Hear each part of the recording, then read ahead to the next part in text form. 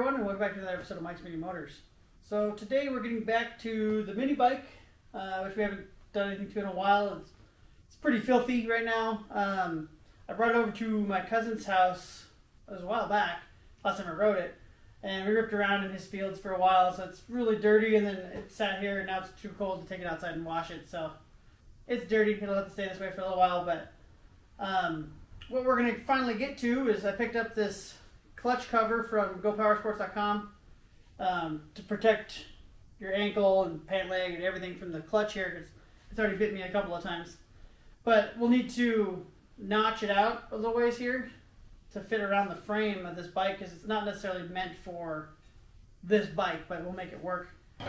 And then we also have the rear sprocket adapter, which if you watch the aluminum anodizing video, that's when we anodized this black. And then I've also got my 59 tooth sprocket here, so we'll be going from a 75 down to a 59. So it won't be as torquey, and real, like the acceleration at the low end won't be as good, but I'll get better top end. And this thing was already pretty sketchy at the low end, that if you weren't careful it'd flip out from underneath you. So do that. And then the last thing we're also going to do is, when I had this at my cousin's house, we don't know how or when it happened, but this rear fender somehow got two giant cracks in it. So I'm going to pull it off, and we'll plastic weld it back together and clean it up, make it look nice again. And yeah, so what we're going to start is we're going to go ahead and get this fender off, because it's really easy, and then the rear wheel and the whole axle and everything off, so that we can get the sprocket adapter on there. And then after that we'll move on to the clutch cover and everything. So let's get to it.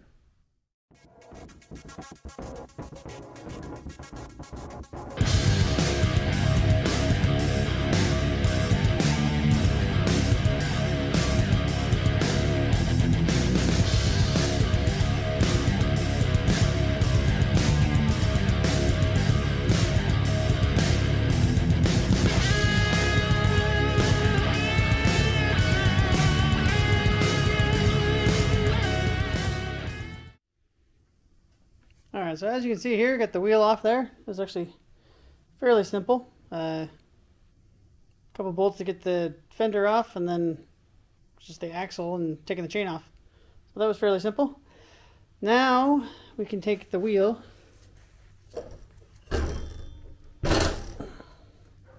and get this sprocket off of here and get my adapter on there, so that we can put these sprockets on there.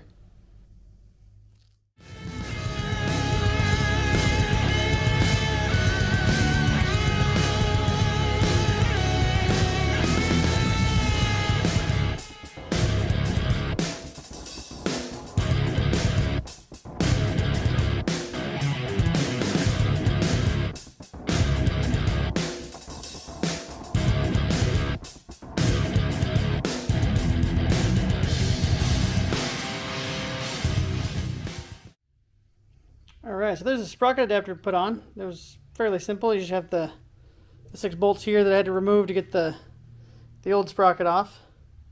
Put the adapter on there, and then screw on your sprocket. And that's all there really is to that. So that could get slapped back in there now. Yeah, because I can do the fender afterwards and the clutch cover. So let's get this thing bolted back up.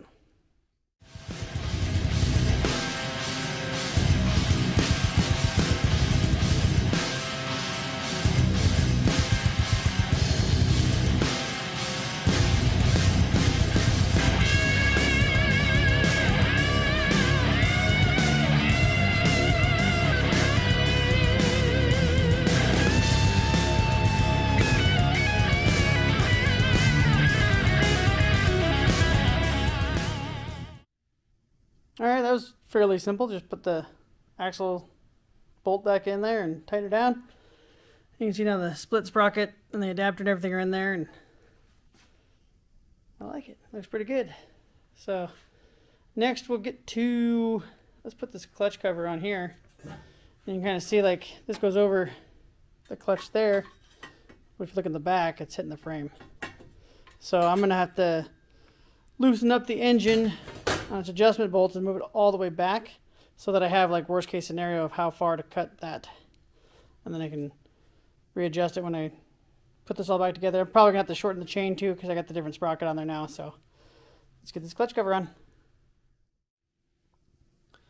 Alright, so I went ahead and I just put some bolts in here where the clutch cover is going to attach to.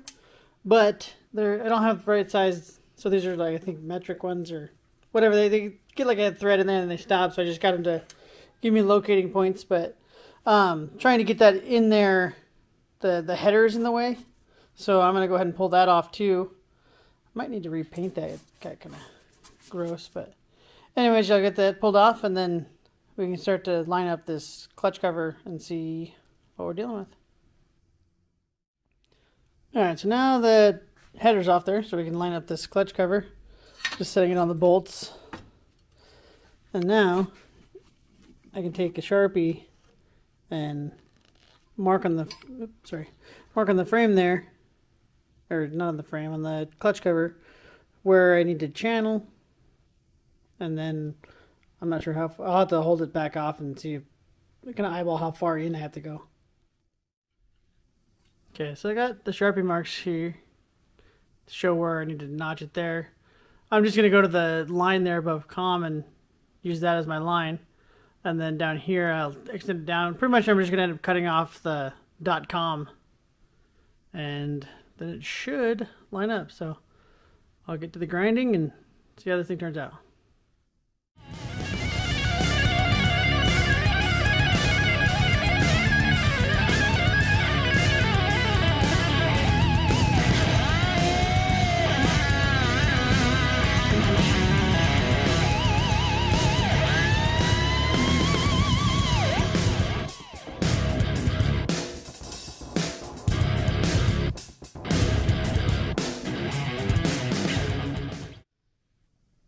Alright, so I took it to the grinder and now it just says Go Power Sports, no.com.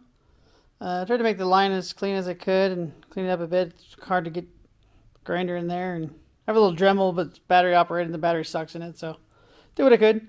But now you can see that's how it's going to go. Right there. Looks pretty good, but I'm going to paint it.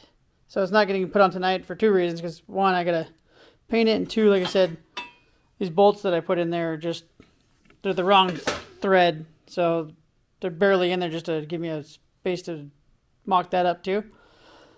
And I think I'm gonna hit the header with a little more paint. But what we got left tonight is fixing that rear fender. So let's get to that next. Hey everyone. So for some weird reason, a couple of these next few clips, the audio didn't get recorded at all. I'm not quite sure why. So what I'm going to do is either I'll add some subtitles in there, or maybe just record some, like, my voice and put it over top of the video just so you guys can understand what's going on.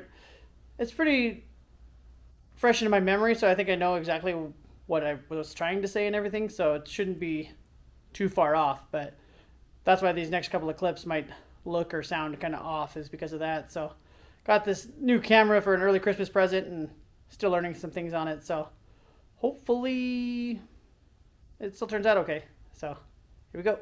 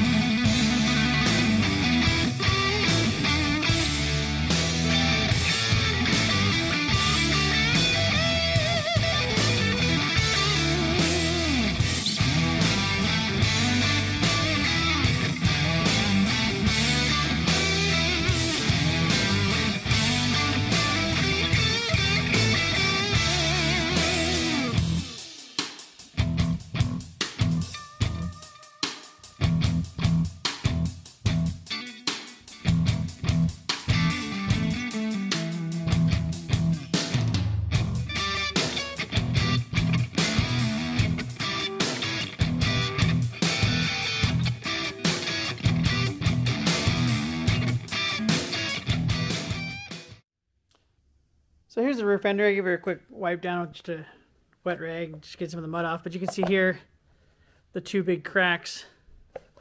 And I think why is because if you look here, this is actually the stock mounting hole.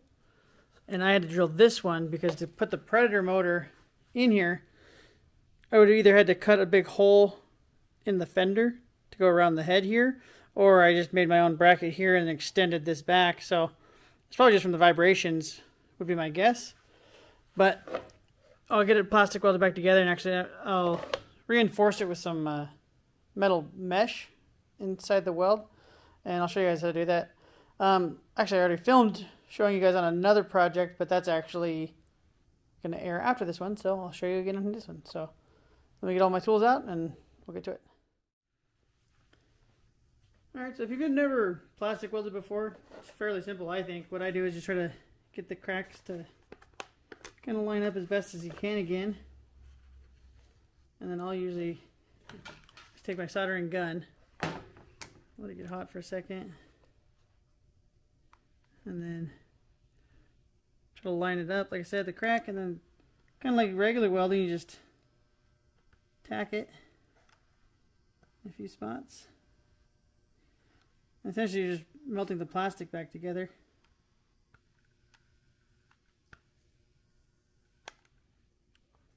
So there's that one, and you see it's holding. You can see the crack if you really looking for it, but it's not too bad. And then what I do is I have this little metal mesh grid stuff. Got it from my wife's family, so I don't know exactly where they got it, but you just cut it into little squares. And then, like, I'll lay it on this first section of the cut. Excuse me, crack. And then essentially you're just melting this wire mesh into the plastic.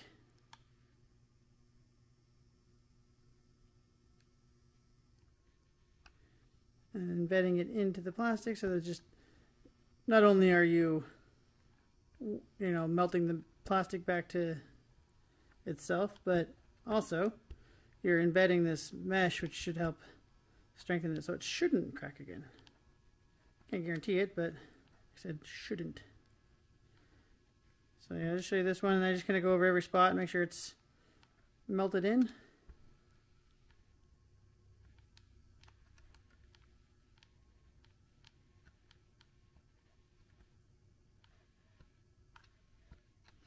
Alright, so there's that one. Oh crap, pulled up over here. I was doing it a little too fast, just trying to do it for the video, but I'll have to push it back down in there. But the rest of this I'll go ahead and do in the hyperlapse, so you guys don't have to sit there and watch the entire process. It's the same thing over and over again, so see you when it's done.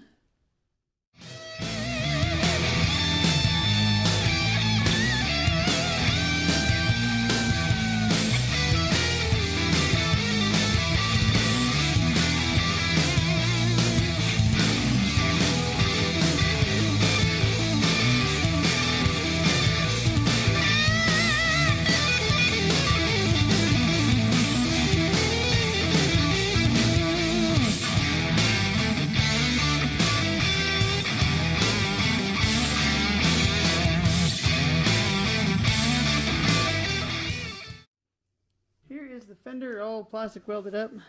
It's not the prettiest thing on the bottom side, but it works. I don't know if this is the the proper way they recommend doing it, but it's the way I've done it in the past, and it works pretty good. The cracks are for the most part put back together, and or at least you don't really see them that much, but just don't look at the bottom side. So now I can get this bolted back on, which will only take me a couple of seconds. And then that'll probably be it for tonight. I gotta wait for the clutch cover and the header to dry. And actually I gotta put another coat on it and then dry. And then tomorrow I can bolt all that back up, and then if we still don't have any snow, maybe I can take her for a spin.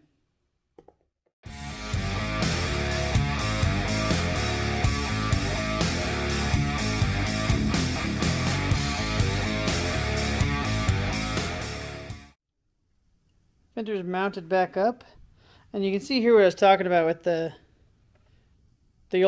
stock hole was supposed to be there, but I had to move the whole fender back to be able to clear up front, and then I just made a little bracket under here to hold the front of it. But that might have been why it broke, because we didn't hit like wreck or anything, but maybe just this out here flexing, since it's, I don't know, not supported as far back as it normally is. But so that's gonna go ahead and end it for tonight, and then tomorrow I'll get back out here and hopefully get off work before it's dark and I can try to test drive this thing. So yeah, I'll see you guys tomorrow. Alright, so it's the next day now, and you can see I got the clutch cover bolted on there and the header back on, and they look pretty good. I did kind of rush yesterday just to get these painted, so like there are some runs if you look close on the clutch cover and stuff, and on the header you can still see like the rough stuff. It was there already, and I just, if I would have taken my time I could have sanded it off, but it is what it is. So this thing is ready to come off the lift now, and I actually left work a little early today so that I can get home before it gets dark, because usually by the time I leave work it's dark.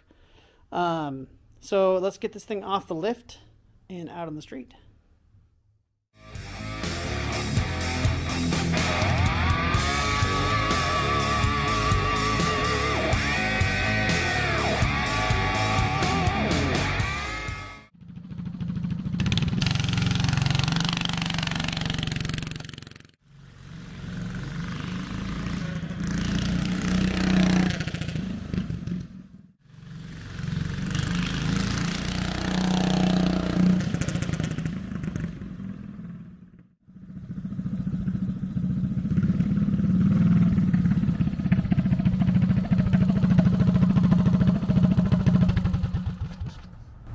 That's pretty cool, but it accelerates much nicer.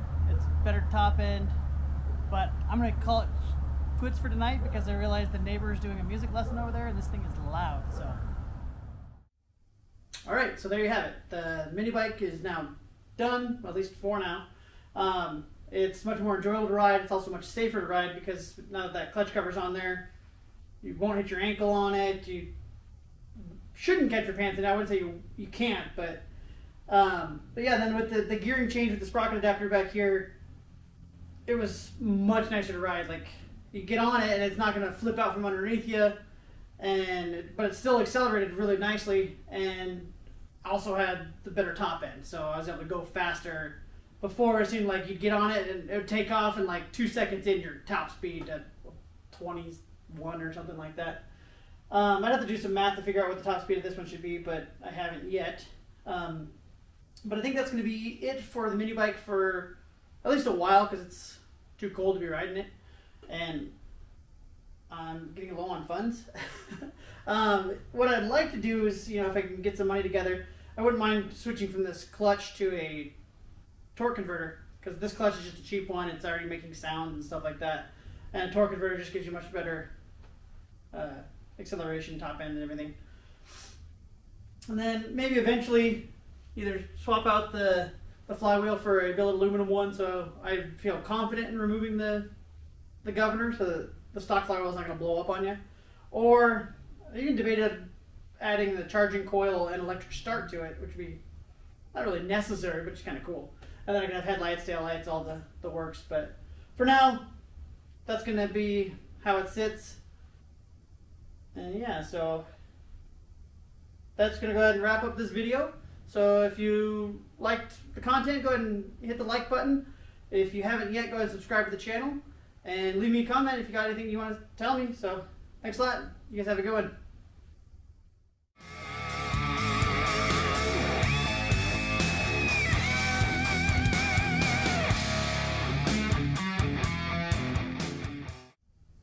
Also, one other note, don't be like me, and I grabbed my helmet to ride and then set it down and forgot to put it on before I actually rode. It's sitting right here, but I forgot it like a dummy. So don't be like me and wear your helmet.